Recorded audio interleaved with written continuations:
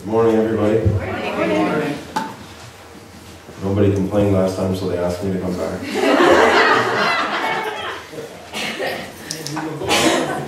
At least I don't think they complained. Just watch that clock back. I wasn't here last week. So, good morning, everybody. Good morning. And it's so good that we serve a compassionate God who, the Bible tells us that he was a man acquainted with sorrows and griefs. And it's good to serve a compassionate God that feels what we're going through. So let us open to the book of Ephesians. I'm going to be reading from chapter 2, what God put on my heart to read. If you remember last time I read Ephesians chapter 1. Ephesians chapter 2, verses 1 through 10.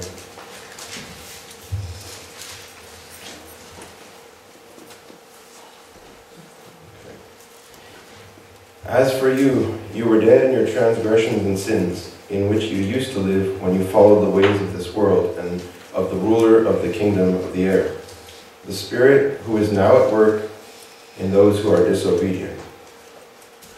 All of us also lived among them at one time, gratifying the cravings of our sinful nature and following its desires and thoughts.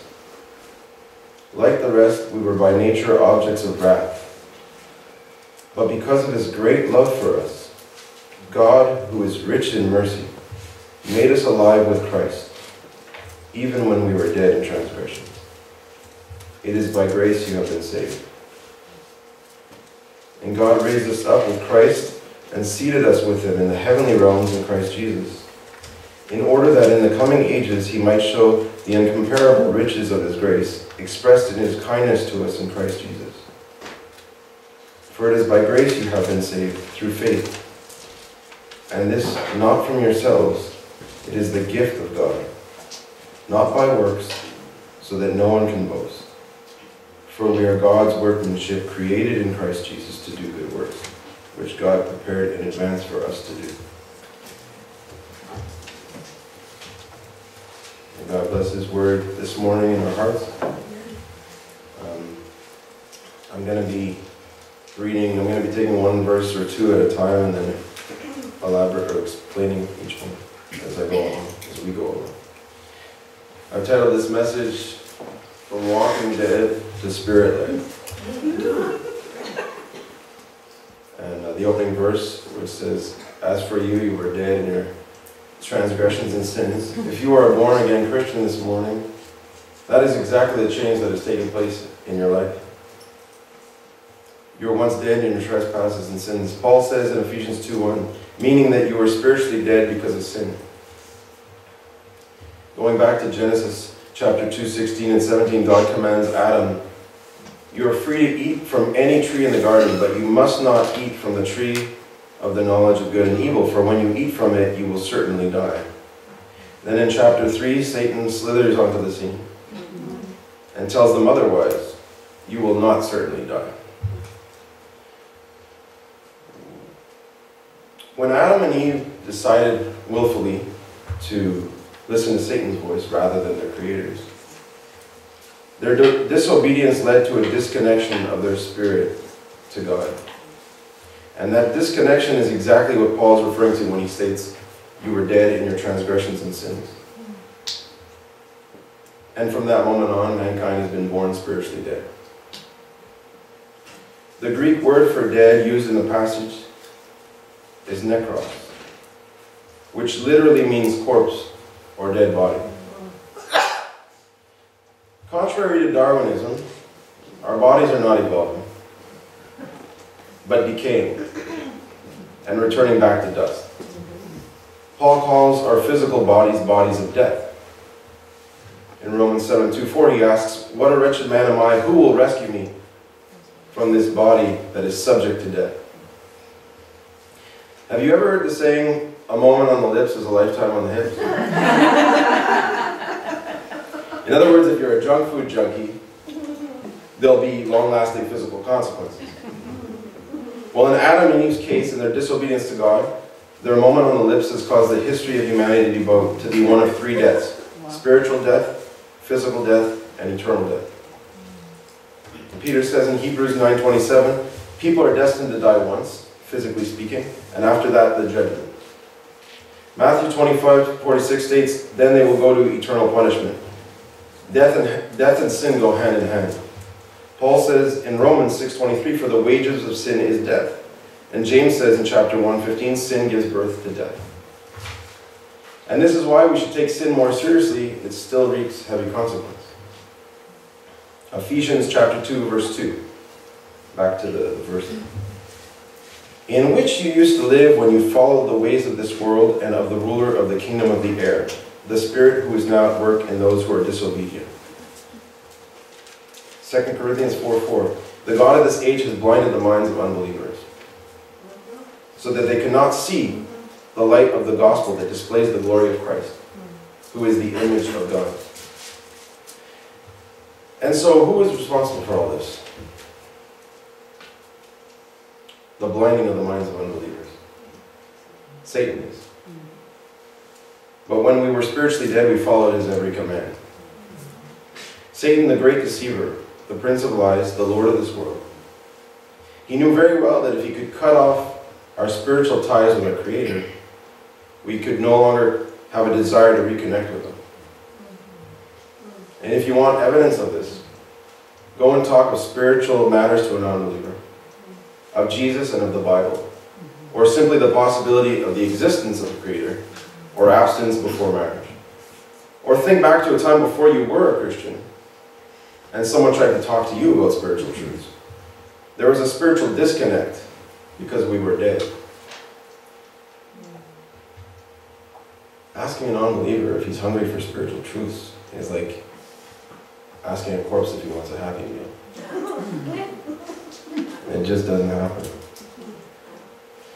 1 John 5:19 says the whole world is under the control of the evil one. Can we see Satan in his kingdom? Can we see Satan in his kingdom? No. But can we see the influence that his kingdom has over the visible realm? Job 1:7 says, the Lord asked Satan, where have you come from? Satan answered the Lord, from roaming throughout the earth, going back and forth on it. So although we don't see him, the Bible makes it clear that he's here and that his influence is ruling the visible world. But he is doing it from an unseen realm. Ephesians 6:12 says, for we do not wrestle against flesh and blood, but against principalities, against powers, against the rulers of the darkness of this age, against spiritual hosts of wickedness in the heavenly places. The devil is no longer in heaven. The heavenly places mentioned here is referring to the unseen realm. Satan's influence is in the air. The spirit of the Antichrist is working in the sons of disobedience. Who are the sons of disobedience? Let us continue reading to find out. Verse 3, Ephesians chapter 2. All of us also lived among them at one time, gratifying the cravings of our flesh and following its desires and thoughts. Like the rest, we were by nature deserving of wrath. In this verse, Paul's letting us know that we were all walking dead at one point in time. We weren't any better than the rest of them. People ask often, why would God allow evil in the world? If he's so good, they say, then why won't he put an end to all of this war and suffering and evil? Totally excluding themselves from any of the blame, which is arrogance and blasphemy. I'll explain. Arrogance because they don't include themselves as part of the problem, the sin problem in the world, and blasphemy because they're accusing God, who can't sin and who hates sin, for the sin that lies in the heart of man. In the famous love passage found in 1 Corinthians, we read that love suffers long. Now here's what Paul has to say about that in Romans. Romans chapter 9 verse, you don't have to turn there, but I'll read it to you. Chapter 9 verse 22 and 24 says, what if God, although choosing to show his wrath and make his power known, bore with great patience the objects of his wrath, prepared for destruction? What if he did this to make the riches of his glory known to the subjects of his mercy, to the objects of his mercy, whom he prepared in advance for glory. Okay, I've spent enough time on the three enemies: ourselves, the internal enemy; the world, the external enemy; and Satan, the infernal enemy. Now let's get to the good news. Ephesians chapter 2, verses 4 and 5. But because of his great love for us, God, who is rich in mercy, made us alive with Christ, even when we were dead in transgressions. It is by grace you have been saved. Just when the God of this age thought he had made it impossible for us to connect to our Creator, to reach out to God, God reached out to us. Romans 5:8 says, but God demonstrates his own love for us in this: while we were still sinners, Christ died for us. Ephesians chapter 2, verse 5 in the King James Version puts it this way: even when we were dead in sins, God hath quickened us together with Christ. By grace you are saved. And the word quickeneth, what does that mean? God quickeneth us together with Christ. It means to reactivate, to reanimate, to give or restore life to. We see the same word used in John 5:21, where it says, For as the Father raiseth up the dead and quickeneth them, even so the Son quickeneth whom he will. And also in 1 Corinthians 15:45, and so it is written, the first man, Adam, was made a living soul. The last Adam, Jesus, was made a quickening spirit. So Adam was a living soul, meaning that he had life, but he could not give life or restore life. But he lost it by trespassing God's command. All mankind inherited spiritual death because of it. They go through life, but they do not possess life. The second Adam, Jesus, came to restore life to mankind, being a quickening spirit. Verses 6 and 7. And God raised us up with Christ, and seated us with him in the heavenly realms, in Christ Jesus, in order that in the coming ages he might show the incomparable riches of his grace, expressed in his kindness to us in Christ Jesus. How has God raised us up with Christ and seated us in heavenly places, heavenly realms in Christ Jesus? Well, in Paul's prayer at the end of chapter 1, verse 19, he says,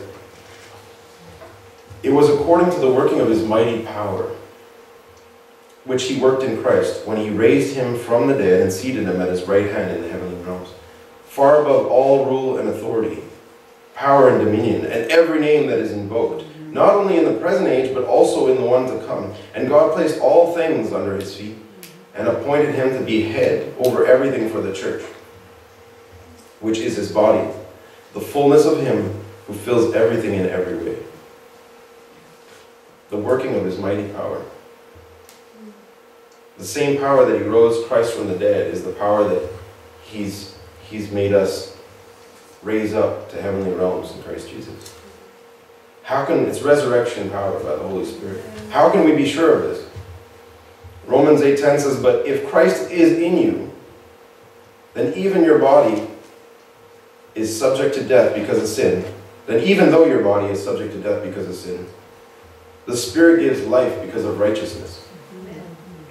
In Romans 8:11, and if the Spirit of him who raised Jesus from the dead is living in you, he who raised Christ from the dead will also give life to your mortal bodies because of his Spirit who lives in you.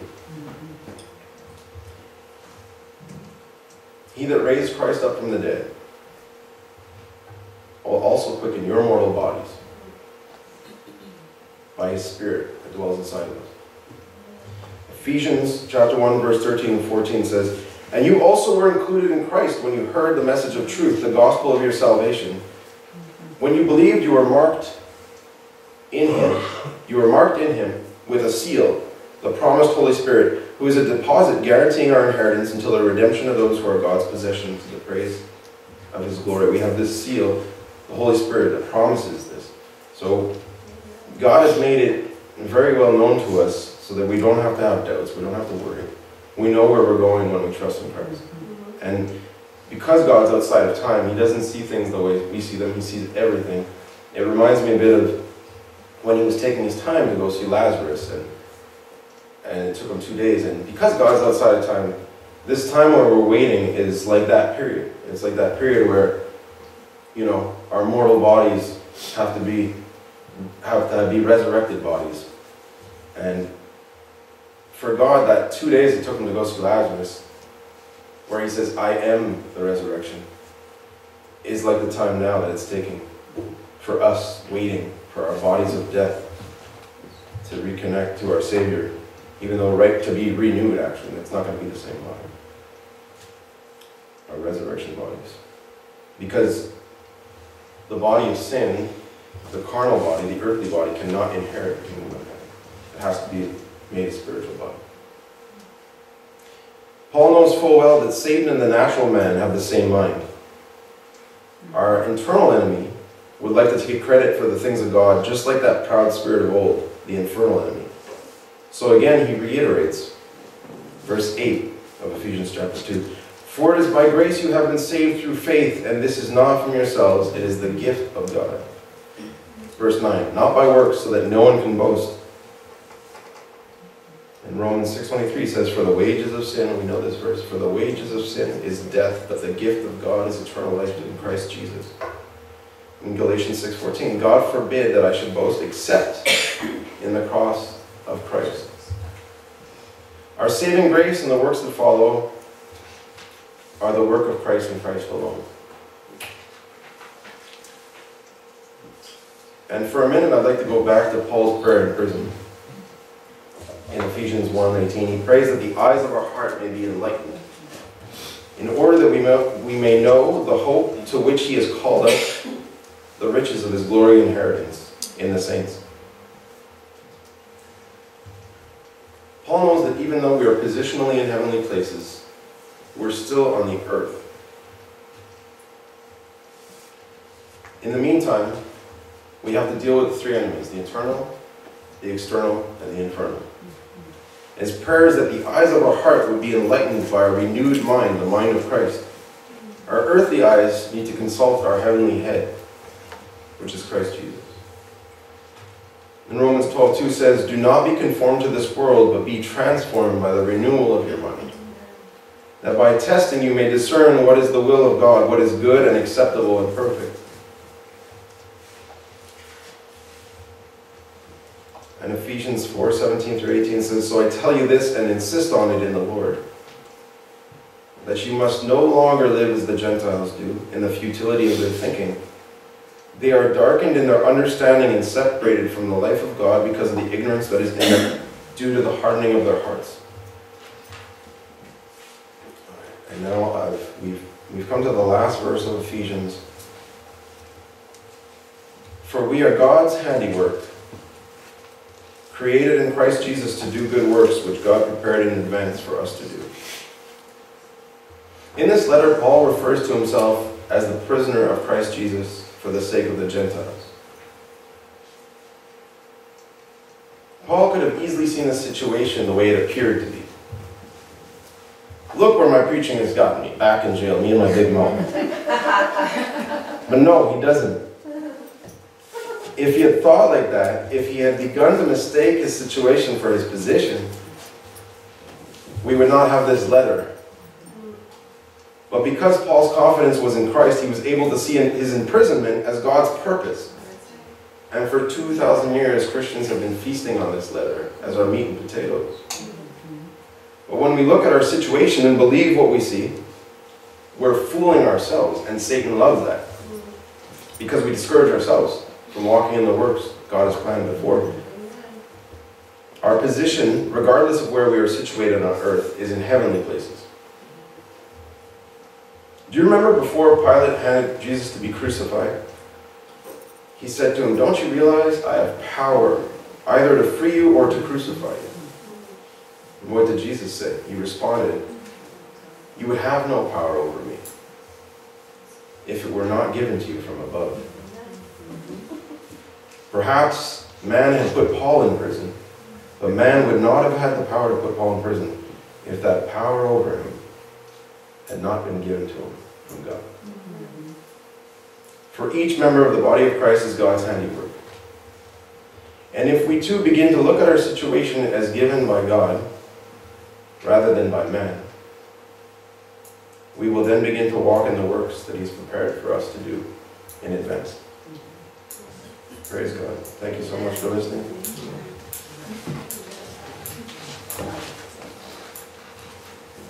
I think there's our final prayer. This is final word. You can close us in prayer. Okay, well, we're going to have communion, so stick around. Thank you, God, for all that you're doing, Lord. Thank you for your word. Thank you for your encouragement. Thank you for the men and women of God in the body of Christ that you've put on our hearts to be enlightened, to serve you, to love you, to glorify in you, to only boast in the cross of Christ, which is the finished work that we have to glory in until we come home. And in the meantime, Lord, help us to live lives that are dependent on our heavenly head, which is Christ Jesus. And let us now have communion together. Thank you, Lord Jesus, in the name of Christ Almighty. Amen. Amen.